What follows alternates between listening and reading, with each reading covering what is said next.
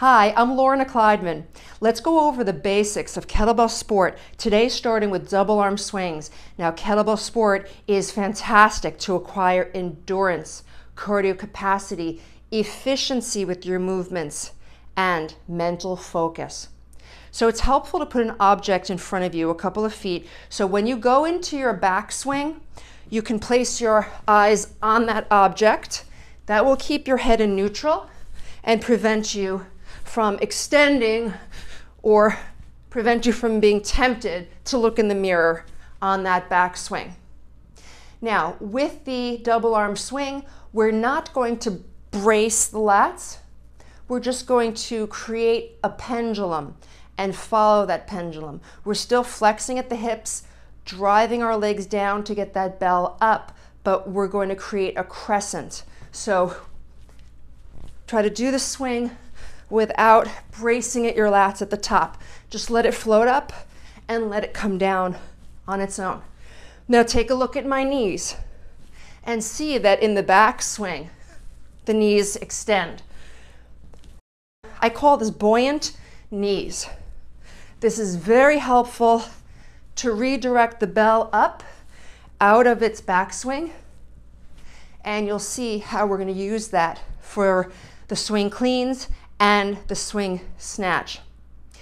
So one thing when people come to the swings in the beginning, something that happens is that they will swing the bell up, and then just as the bell comes up, they'll start to flex over too soon. It looks like this, and then there's all this space between the arms and the trunk, and inevitably the bell goes down closer to the knees than it should. So as the bell starts its descent, stay upright for just a moment. It's just a split second, but it makes a big difference. And as soon as you feel the armpits start to close and the bell is lowering, then you can flex over. And when you do that correctly, then the bell goes through, the wrists connect to the crotch, and that's your correct trajectory. And this way you won't be taking the load into your low back muscles, but into your hips. Now, when we're going with high tension, heavy swings, it's appropriate to give that exhale on the power, the effort, which is the upswing. But when we're going for efficiency and endurance, minutes at a time, hundreds of reps at a time, the breathing is going to be a little bit different. We're still going to exhale on the upswing, but we're also going to exhale at the downswing. It's more of a sigh, letting the air out on the downswing. So listen to the differences in the two exhales. And the knees are buoyant.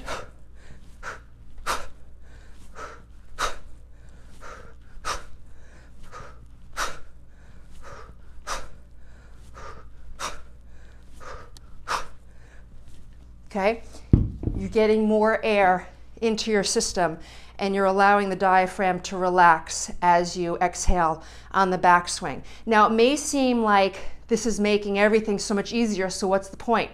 But wait, we're not at the party yet. We're just at the beginning. These are just the fundamentals. Later, when we get into the sport lifts, you'll see why all of these nuances make sense for the purposes of going many minutes at a time, many hundreds of reps at a time. So rep schemes you can use for swings would be maybe 15 to 20 swings and then 15 to 20 push-ups, and do a few rounds of that, pairing posterior chain with the swings and anterior chain with a pushing motion.